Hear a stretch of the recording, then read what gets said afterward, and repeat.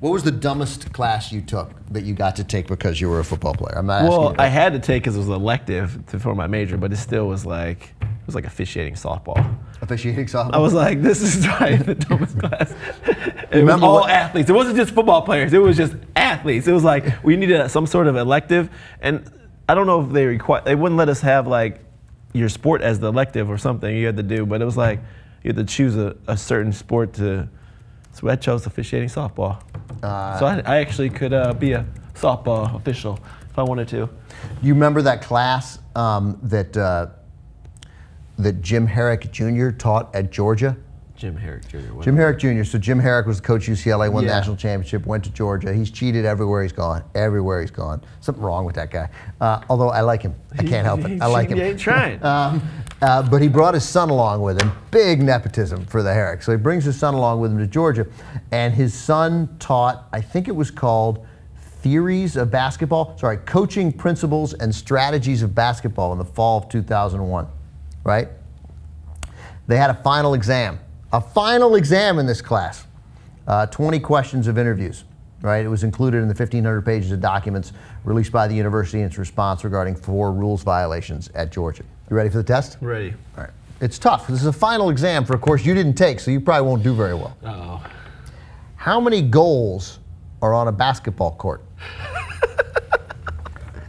By the way, it's multiple choice. Multiple choice. Okay, what are my options? 1, 2, 3, or 4. How many goals? 2. 2, that's correct. B. How many players are allowed to play at one time on any team in a regulation game? 2, 3, 4, or 5? 5. It gets trickier. In what league, by the way, there was even a spelling mistake. In what league do the Georgia Bulldogs compete? It says to the Georgia Bulldogs compete. In what league did the Georgia Bulldogs compete? The SEC. That's right. By the way, it was the ACC, Big Ten, SEC, or Pac-10. What is the name of the Coliseum where the Georgia Bulldogs play? You might not know that, even though you're on the team.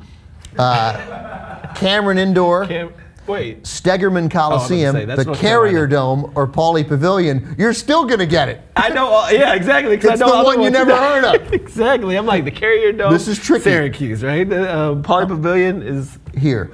UCLA, yeah. Yeah. How many halves in a college basketball game? Wait, there's a follow-up. How many quarters in a high school basketball game? I like that they throw in high school, right? Come on. Yeah. Of course, there aren't quarters in college. How many points does one field goal count for in a college basketball game? And of course, you'd be thrown off because it's one. He's too dumb to even get this right. It's 1, 2, 3, or 4. Are there any like trick ones? Like, but then he's like, how many? He's like, oh wait, I forgot about that. How many points does a 3-point field goal count for? How many officials? Oh. How many teams are in the basketball tournament? What is the name of the exam where all seniors in the state of, what is the name of the exam which all high school seniors in the state of Florida must pass? A, eye exam. Who takes? B, how do the girls taste exam? How do the, no.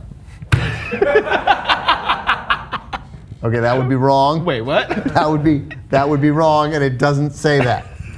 How do the grits taste exam? Okay, I was like, holy. That's an honest mistake. Grits C, and girls. Bug control exam. D, Georgia exit exam. Oh my gosh. It might be that. Was the answer not B? What basic color are the Georgia Bulldogs' uniform is home? What's their road uniform? How many minutes are there in a college basketball Only thing contest? I see with this is if this is to like the person, the layman that does not know anything. They were on the team. Wait, but this is a class that? It's a class. All the basketball players took. Coach Tressel coached a football class, but regular students took it. Okay. Like, well, I get it, but I'm sure it wasn't only for the, but again. I never took, obviously, I'm not going to take the football class. They ask you to diagram the 3-point line and the half-court line when they hand you a paper. How many fouls is a player allowed to have? I get it. If you go on to becoming a huge coaching success, to who do you tribute the credit? And then he's got his name on there. Ha ha ha. In your opinion, who's the best Division I assistant coach in the country? Who are the coaches? And then he puts he's on there. I mean, come on, man.